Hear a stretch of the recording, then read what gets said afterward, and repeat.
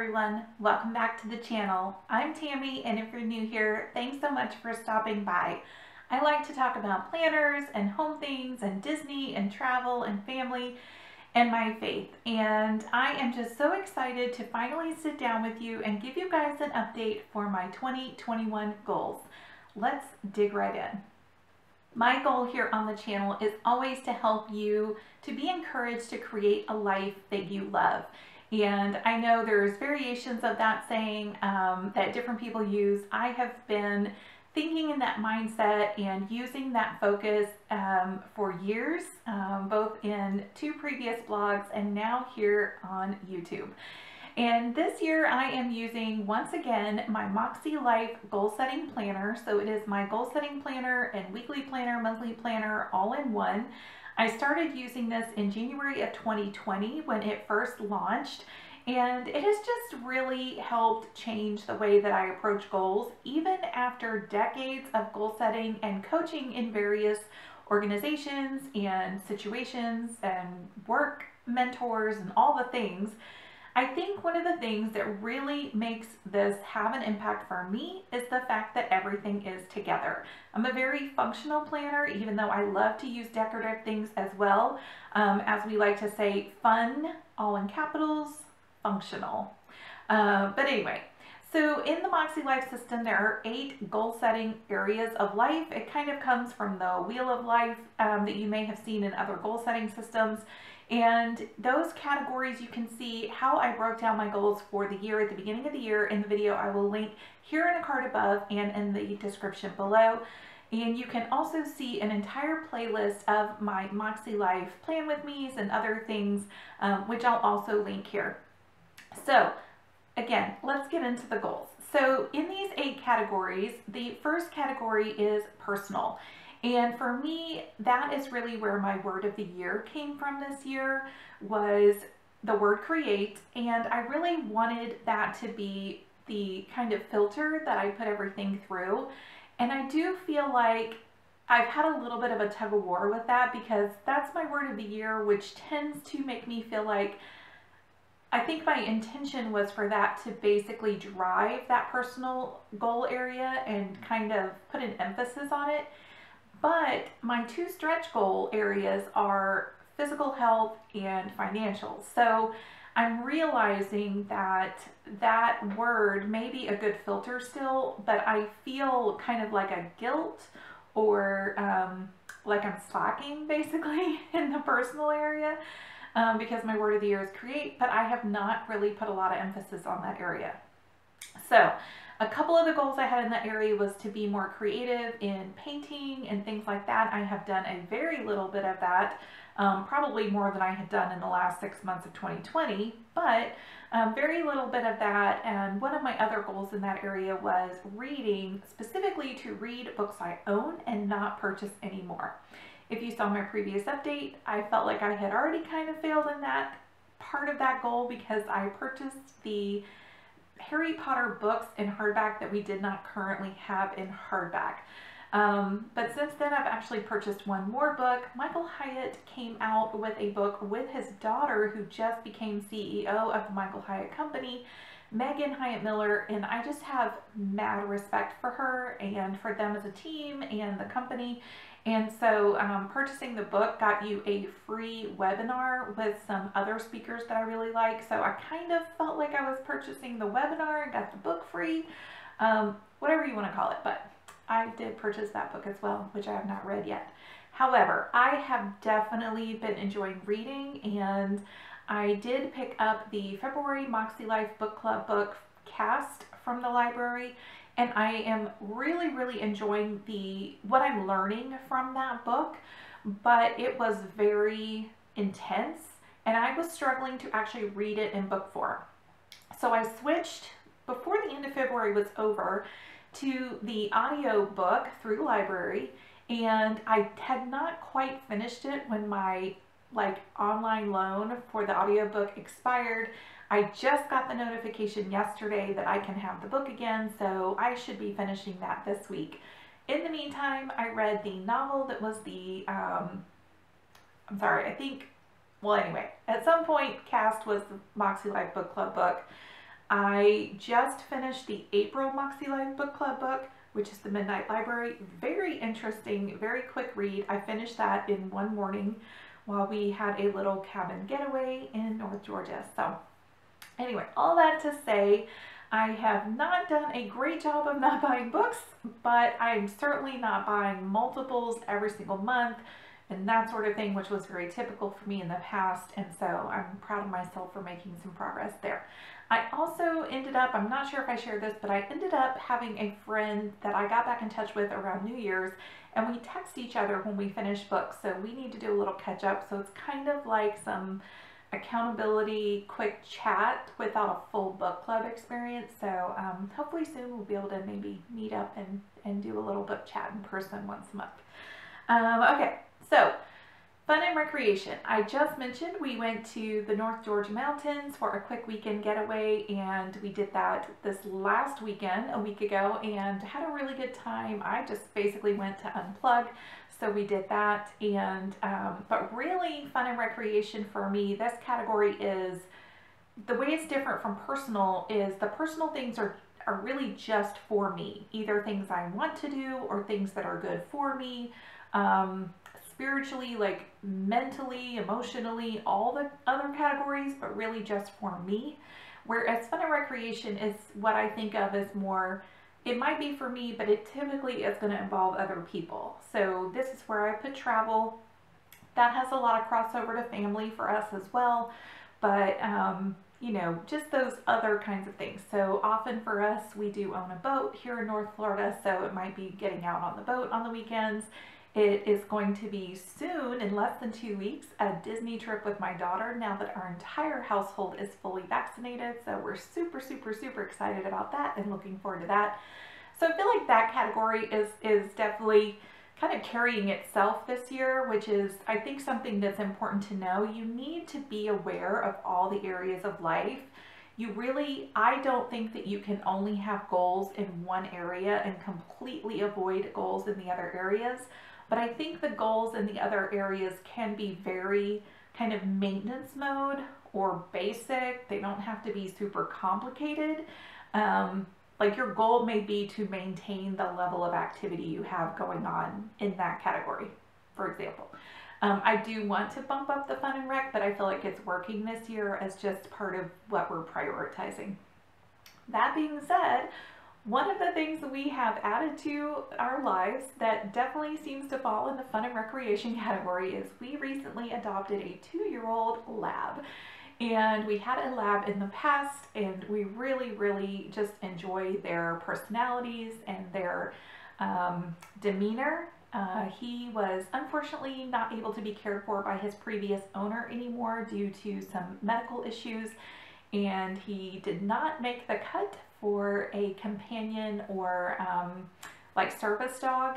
Just labs do typically have some potential issues with their hips, and he was a little overweight when he was given to that service. So he has since lost 10 pounds and is in much better health already, and we have had him for a couple of weeks. So we are super excited to have that addition to our family, and he is definitely making us get out and walk and just be more active and do things together. So that's fun.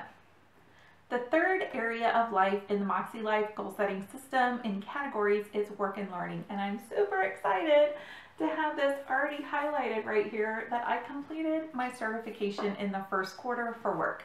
It really wasn't super complicated. It's not like I was trying to become a nurse or anything like that. But I had started this certification in November, and at first I was able to work in a little bit of time every week at work, and then things just got so busy and just the volume of work that I had to do. I finally sat down one Saturday in March and spent a couple of hours finishing the modules, and then a couple hours the next Sunday morning doing a review, taking the exam, and finishing the certification. So I'm super, super excited to have that done and completely crossed off the list.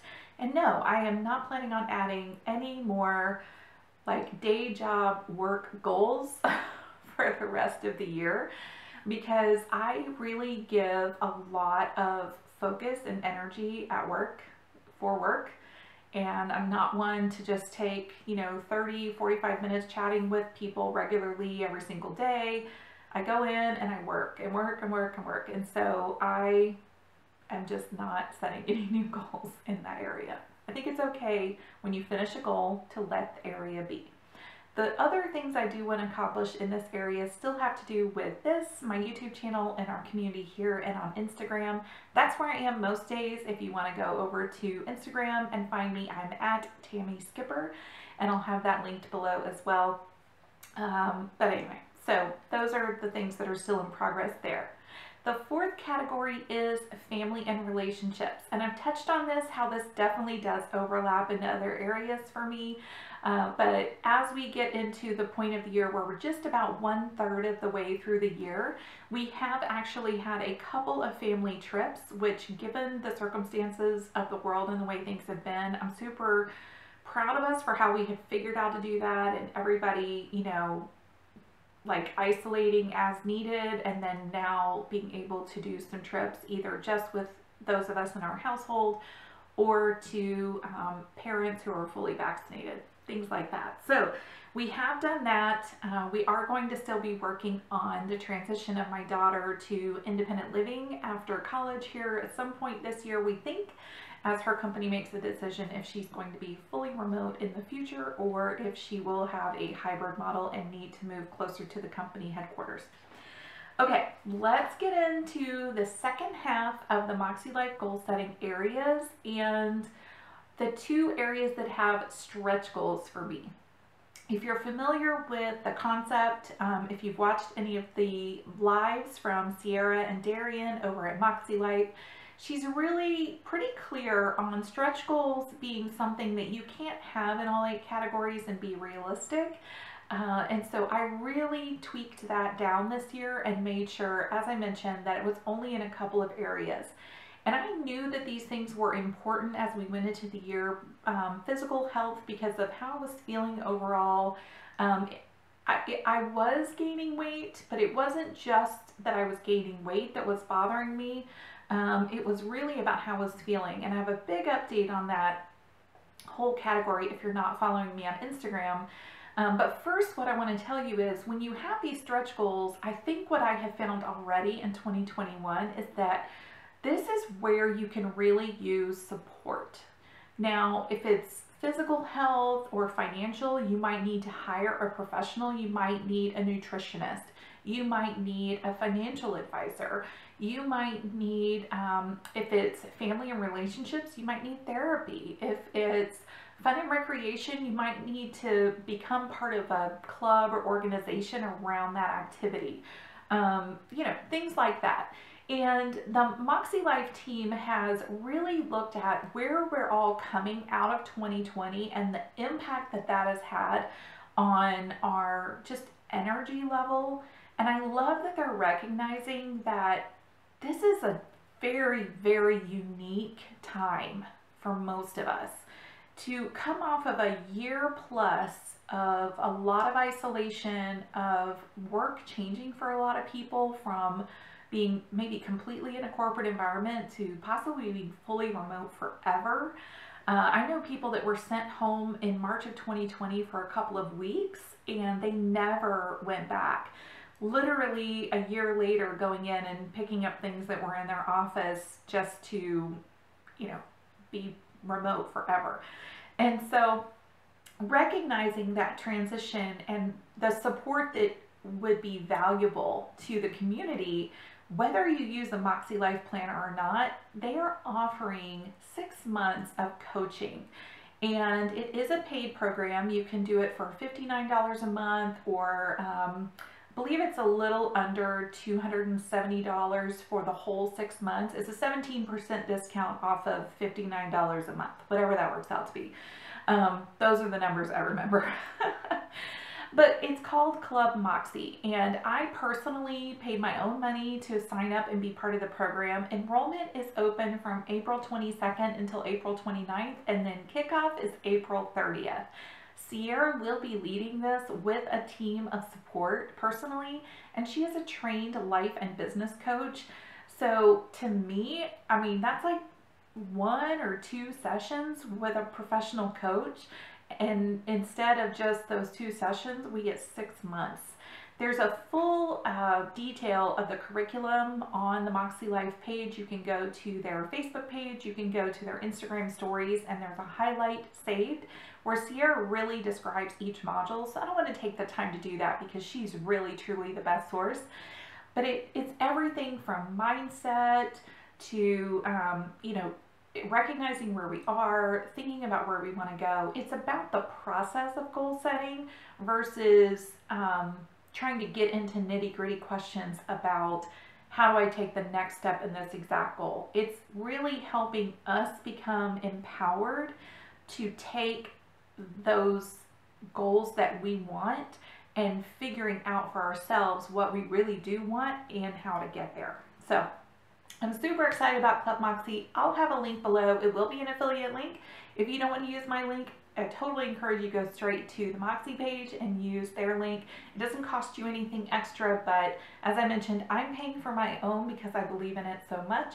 And I'm going to be offering 1 month to someone, whether you sign up on your own, I'll PayPal you for the 1 month free, or if you don't have it at all, I will be paying for you to have 1 month free. One person will win that, and I'm doing that over in my Instagram stories. So again, go check that out.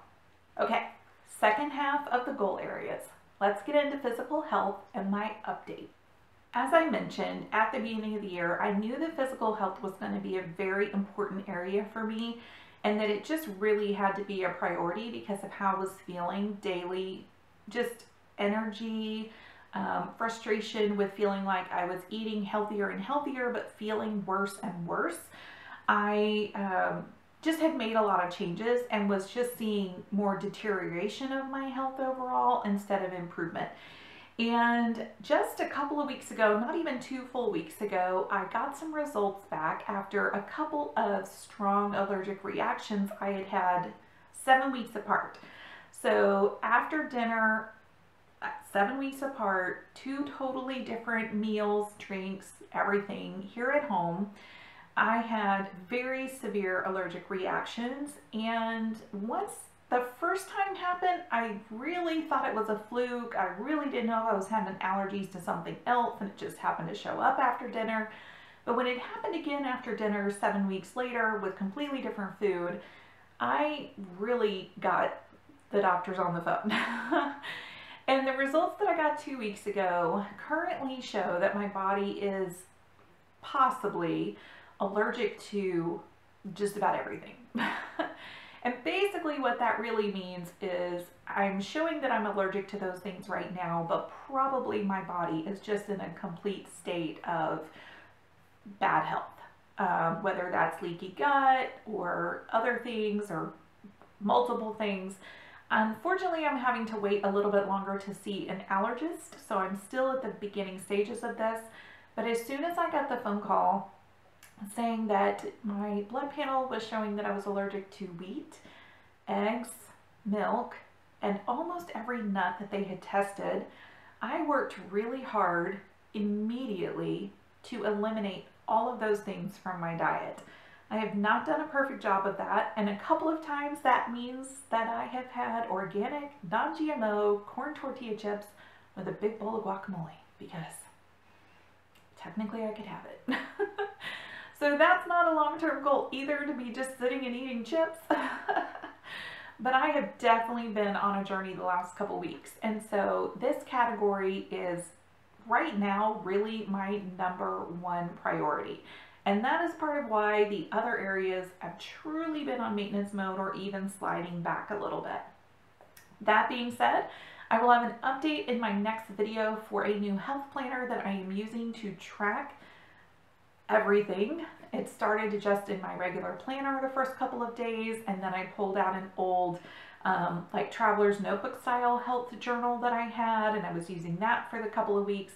And I just got the new Emily Lay simplified wellness journal that they launched with the spring launch. It is sold out, but hopefully they'll bring it back in the fall, and I'll have a full review of that coming up. And in that video, I'll talk more about what I'm tracking and why I think that planner is going to be a good fit for me. So number one goal in health and physical health and wellness for my MakseLife system at the beginning of 2021 was to create a holistic health plan for my mind, my body, and my soul, and that has become the number one priority. So working with doctors and nutritionists and really getting that figured out. So I'm excited to see some positive results, even though the work is going to be hard. And that's another reason why ClubMakse timing was perfect. Perfect for me. Again, that starts April 30th. So, spiritual and personal growth. I had one simple goal in this area, and that was to read my Bible daily with the goal of reading through it chronologically, the way things happened in time, and I am behind. I think just over a week's worth of reading at this point. So my goal as I'm filming this is to catch up over the next couple of evenings. I have read the entire Bible in 90 days in the past a couple of times, and so I know that I can read for understanding and catch up a week's worth of this reading in a couple of days, and I'm going to get that back on track.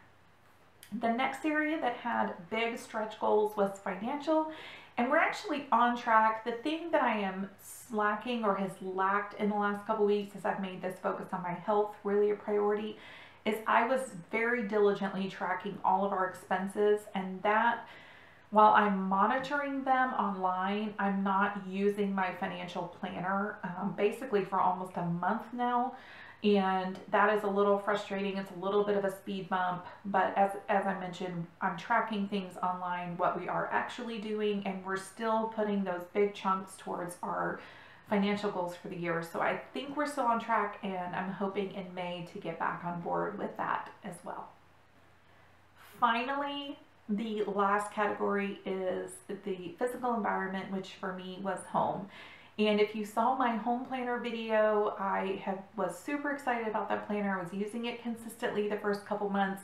Like these other things, especially the last 3 or 4 weeks, it has just completely gone off track. So between the dog adoption and my physical health challenges, I have just moved back into basic maintenance around the house. So I did spend a little bit of time decluttering in our workout room, which is, the decluttering there is, that's the extra closet that has the kind of everything stuff that still needed to be purged, old artwork, memorabilia, some old paperwork as I moved into this office a year ago. Excuses, but I spent a few minutes in there, took a chunk of time to work on that already in April, so I'm proud of myself for that. And the rest of the house has just been extra vacuuming from the dog hair. And I really need to use the floor cleaner like a couple times a week because he's a slobber monster. But anyway, so we're doing the basics and we're all pitching in and just keeping up with the most essential routines.